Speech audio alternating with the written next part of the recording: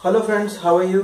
आज का जो टॉपिक है वो CO2 पे है, यानी कि जो एक्वेरियम में CO2 हम इंजेक्ट करते हैं प्लांट्स के लिए। जैसा कि मैंने पहले भी बताया, बहुत ज़रूरी होती है एक अच्छे ग्रोथ के लिए एक्वेरियम प्लांट्स की।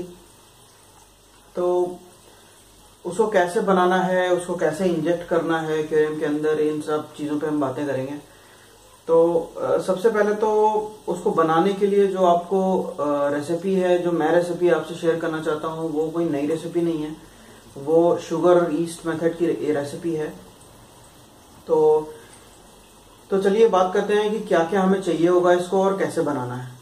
तो जो इंग्रेडिएंट्स है, जो रेसिपी है उसको बनाने के लिए, उसके लिए आपको करीब 200 से 250 ग्राम शुगर चाहिए होगी और एक ड्राई ईस्ट का पैकेट चाहिए होगा। ड्राई ईस्ट बहुत थोड़ी सी लगती है, बट शायद वो मार्केट में एक छोटा पैकेट ही मिलता है उसका, तो बहुत इजीली आपको मिल जाएगी। किसी भी ग्रोसरी स्टोर पे आप जाओगे आराम से मिल जाएगी, वो बहुत सस्ती भी होती है, बहुत महंगी नहीं होती।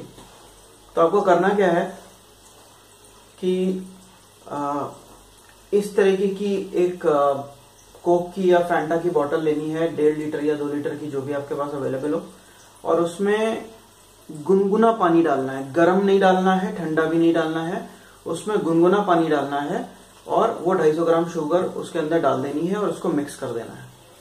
मिक्स करने के बाद उसमें 1/3 यानी कि 1/3 चम्मच ड्राई ईस्ट डालना है। और ड्राई ईस्ट को डालने के बाद आपको बहुत तेज नहीं हिलाना है उसको। मतलब कि जैसे ये बॉटल है तो आपने मान लीजिए इसमें मिक्स कर दिया, तो आपको ऐसे नहीं करना है, सिर्फ नॉर्मल इस तरह से करना है, क्योंकि वो जो ड्राई ईस्ट होता है वो डेड हो जाएगा अगर आप बहुत तेज उसको हिलाएंगे। तो वो लाइव ऑर्गेनिज्म होता है। तो अब जब ये सोल्यूशन आपका तैयार हो जाएगा तो उसको आप कैप करके टाइट करके साइड में रख दीजिए। अब आते हैं इंजेक्ट कैसे करना है। तो इंजेक्ट करने के लिए जो आपको चीजें चाहिए, सबसे बेसिक ट्यूब, एक्वेरियम वाला जो पाइप होता है वो। उसके बाद आपको चाहिए एक डिफ्यूजर, जैसे कि ये मेरे में सिरेमिक डिफ्यूजर लगा है, मैं आपको दिखाता हूं एक बार। ये जैसे लगा हुआ है यहाँ पर, इसमें से थोड़ी सी शाइन आ रही है, सॉरी, वो अब आपको शायद बबल्स दिख रहे होंगे इसमें। तो इस तरह का डिफ्यूजर होता है, इसके ऊपर एक कनेक्टर वाल्व होता है। ये सारा जो भी कंपोनेंट है मैं आपको बता दूंगा कहाँ से मिलता है, अमेज़ॉन पे मैं वो लिंक वगैरह शेयर कर दूंगा डिस्क्रिप्शन में। तो उसी की तरह के एक और कंपोनेंट होता है जिसको हम एटॉमाइजर भी कहते हैं। ये भी अमेज़ॉन से ही लिया था मैंने, और ये बहुत ही फाइन बबल्स में इसको कन्वर्ट कर देता है गैस को, तो वो इजीली मिक्स हो जाती है। इसमें बस इतना ही डिफरेंस है, और कोई डिफरेंस नहीं। आप ये वाला भी यूज कर सकते हैं, कोई प्रॉब्लम नहीं है। तो ये तो हो गए दो कंपोनेंट। तीसरा जो सबसे इम्पोर्टेंट कंपोनेंट है वो ये है न्यूमैटिक एयर वाल्व। ये न्यूमैटिक एयर वाल्व इसलिए जरूरी है क्योंकि अगर आपको रात में CO2 बंद करनी है तो आप इसको ऐसे टाइट करके इसको बंद कर सकते हैं। और पाइप, ये इनलेट और आउटलेट। तो चलिए इसको बनाते हैं। ये हमारा सोल्यूशन तैयार है।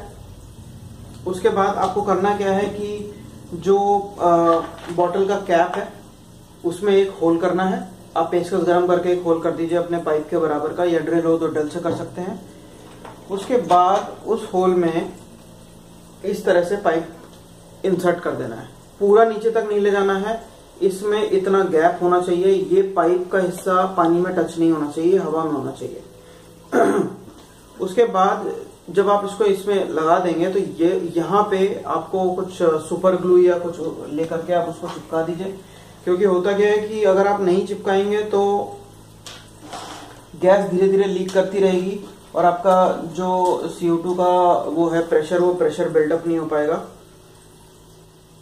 तो आपकी गैस बेकार हो जाएगी।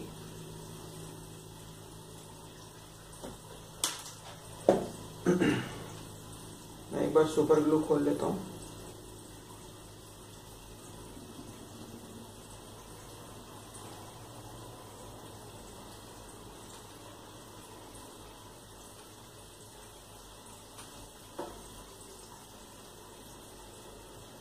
सुपर ग्लू मतलब कि फेविक्विक वगैरह आप यूज करिए, वो बेस्ट है। वो चिपक भी जल्दी जाता है और तो इसमें इस तरह से इसको चारों तरफ लगा देना है।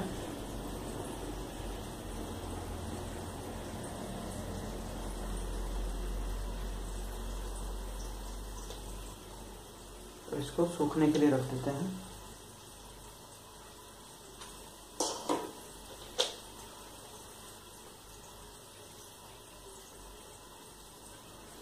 और उसके बाद इस पे बॉटल पे कैप कर देना है इसको।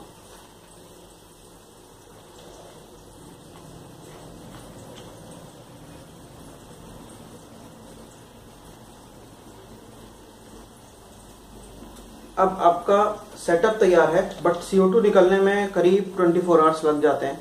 2 घंटे में भी हो जाता है अगर बहुत ज़्यादा गर्मी हो, बट हाँ 24 आवर्स आप मान के चलिए।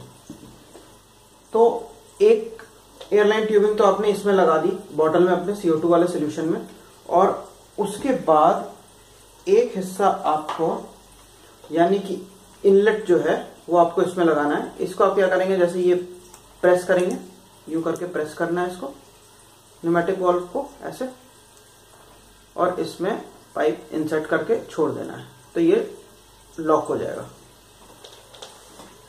सिमिलरली जो आपका दूसरे साइड वाला है जिसमें आप डिफ्यूजर लगाओगे, ये डिफ्यूजर वाला जो हिस्सा है इसको दूसरे साइड से लगा देना है। जैसे सिमिलरली हमने इनलेट में लगाया था, ये आपका आउटलेट हो गया। याद रखिएगा इसको प्रेस करके लगाइएगा, अदरवाइज ये निकल जाएगा। तो अब ये लॉक हो गया। तो आपका ये पूरा सेटअप तैयार है, और इसको आप ऐसे घुमाएंगे तो खुल जाएगा, क्लॉकवाइज घुमाएंगे तो ये लॉक हो जाएगा। बस आपका सेटअप तैयार है। आपको इसमें पानी में डाल देना है और उसको छोड़ देना है लॉक कर करके। 24 आवर्स के बाद आप जैसे ही इसको धीरे से, तो फ्रेंड्स 24 आवर्स के बाद जब आपका इसमें से CO2 निकलने लग जाएगा, तो आपको एक चीज़ ये भी ध्यान रखनी है कि उसको रात में बंद जरूर कर दें। उसी के लिए मैंने ये न्यूमेटिक वाल्व वाला प्रोसेस बताया है। तो फ्रेंड्स यही था वो सेटअप जो हमने भी बनाया है। इसको करीब 24 आवर्स हो चुके हैं। ये जो आप देख रहे हैं ये एक चेक वाल्व है। इससे क्या होता है कि पानी वापस नहीं आता है आपके इसमें सोल्यूशन में, और यही कनेक्टर आगे जाकर इसमें जो न्यूमेटिक एयर वाल्व जैसे मैंने बताया उसमें कनेक्टेड है। तो उसके बाद ये CO2 डिफ्यूज़र के थ्रू पानी में आ गया, और आप देख सकते हैं कि इसमें से बबल्स निकल रहे हैं।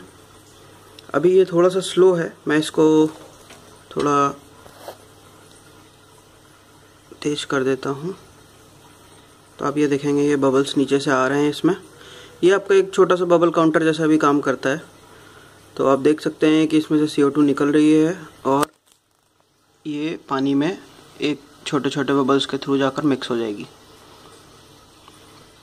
तो फ्रेंड्स बताइएगा कैसा लगा ये मेरा वीडियो CO2 का।